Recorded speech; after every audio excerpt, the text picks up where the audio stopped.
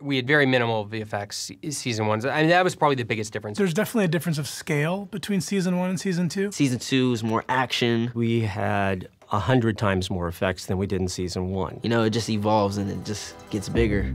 But we went into season 2 knowing that visual effects were going to be utilized not just to augment practical effects, but really to create things that are not humanoid. The key is just bringing in a top-notch visual effects team. I felt like it's going to get bigger, season 2, than season 1 in terms of visual effects. And there were like the two things, the shadow monster and the demogorgons. Those were the two things that we knew right from the get-go that there had to be developed and figured out. And that was something we didn't have year 1, where we had visual effects team on the ground with us at all times, making sure we were getting everything we needed to make it look as good as possible. Just to make it on par with the first season would have been great, but I think we shot for the moon, and I think it shows in season 2.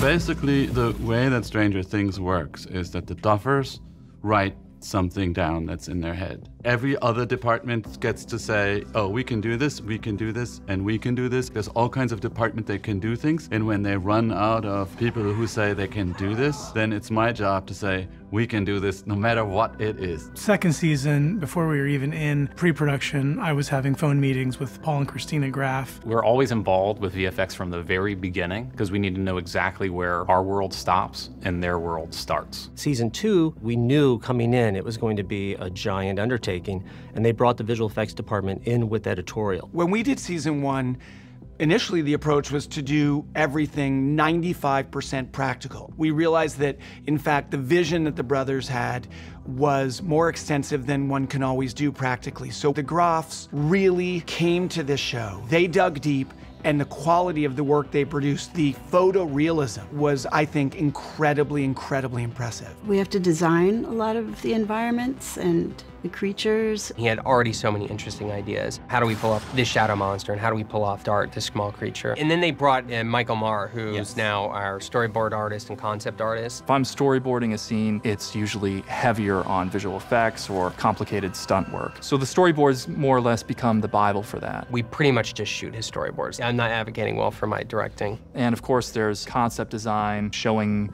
how the rift is going to look. A lot of the effects were driven by the concept art. And then he helps us figure out the monster designs. It starts usually with a sculpture, so we digitally sculpt things almost as if you were to do it with clay. The 4 stages of the Demogorgon evolution and the shadow monster were what we started with. We went through a process of design. There was like a polywalk stage, and then it would develop extremities, and then it would grow and eat the cat, and then it would grow really large, to the size of a large dog. The tricky part about shooting something that's invisible is it's invisible, and it's really hard for the actors to know where to look and what it looks like. We would give them something, if possible, to perform with. What we had were silicone gels, so there's weight, and there's an eye line, and they can interact with them. They'll have like a marble or something in your hand, or something that's replacing what you're actually looking at. It was really nice for the actors to have something to engage with. The climax for the Demogorgons is really the death of Bob, where he gets like attacked. So we figured even if it's harder to sort of like erase somebody from the frame, we need some kind of person in the shot that really fights with him and really like lays into him. Paul also designed that closing shot of the shadow monster above the school. We wrote that camera's going to rotate, and then as we're rotating, it's going to become the upside down. And Paul took it literally. What if we go underneath the ground? And that's not even something I thought we could do. I was like, well, that would be cool. If we could do it, how could we do it? And he's like, I don't know, I'm going to figure it out. We had to basically face the camera forward, go up, then go down, do a 90-degree rotation, then pull the technocrane back another 30 feet, put the camera back down and do the exact same speed, opposite direction, and then flop one of those 2 shots. You know, and he figured it out, and then Michael drew it, and so that everybody could see it. And then it feels like it's rotating at the same speed. It sounds easy.